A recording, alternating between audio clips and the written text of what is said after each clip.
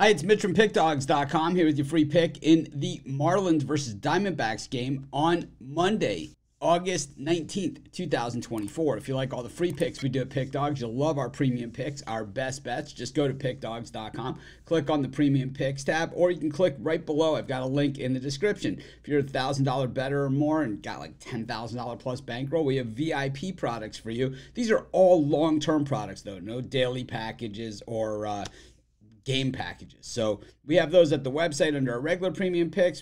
These are long-term packages for people who make big bets, and of course we've got free picks. So something for everyone at Pickdawgz. But let's get to it. Got the Marlins taking on the Diamondbacks, and the Marlins pretty terrible this season, actually battling it out with the Colorado Rockies for the worst record in the National League. They're safe from worst record overall. The Chicago White Sox have already nailed that down. In fact, White Sox have already been eliminated from the playoffs, as crazy as that is. But, the thing is, the Marlins, not too far behind them, had that horrible start to the season. They've had really tough times in their bullpen, really, over the course of the year. And then at the trade deadline, well, they cut bait and, bailed out, getting rid of a lot of their top players. Meanwhile, the Diamondbacks muddled it through the first half of the season and did exactly what they did last year, started to turn it on late. And while they had some trouble over the weekend in Tampa Bay, they're still only 3 games behind the Los Angeles Dodgers in the loss column in the National League West. But, of course, the Padres are in between them and the Dodgers. But both those teams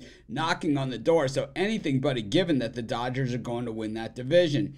Brandon Pfaadt gets the ball here for the D-backs. Of course, he's been solid. He's got that experience from last year when the Diamondbacks made this same run. He saved his best for last year, and he's kind of, hanging in there. He's doing a serviceable job. Even the game where he gave up 5 runs against the Pirates in 6 innings, 3 games back, the Diamondbacks won that game 9-5. So they have won 7 of his last 8 starts. So he just kind of does what it takes.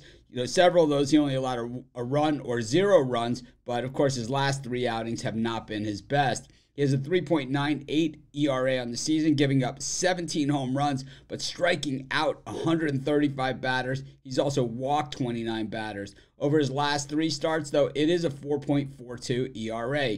We look at the way these teams are playing coming into this one. The Marlins just 2-6 in their last 8 in Miami, while Arizona 7-3 in their last 10 on the road. That's despite those troubles that they had in Tampa Bay. The Diamondbacks absolutely fire since the All-Star break, and even a little bit before that, 24-8 in their last 32 games. When we look at the way these teams are hitting the baseball coming into this thing, over their last 10 games, the Diamondbacks 293 versus righties, 291 versus lefties, while the Marlins 229 versus righties over their last 10 and 203 versus lefties. It is a big difference there in the hitting, but the bigger difference is in the bullpen, where the Diamondbacks bullpen checks in at a 2.87 ERA over their last 10, with the Marlins at 6.64. When it comes to these two teams, I think it's just a team that's there versus a team that hopes to be there again soon. I'm going to take the Diamondbacks, and that's going to be my free pick. Of course, while you're doing your picks, putting your bets in, use our free betting tools at sportschatplace.com. 100% free, and they'll help put you on the most favorable bets on the board today.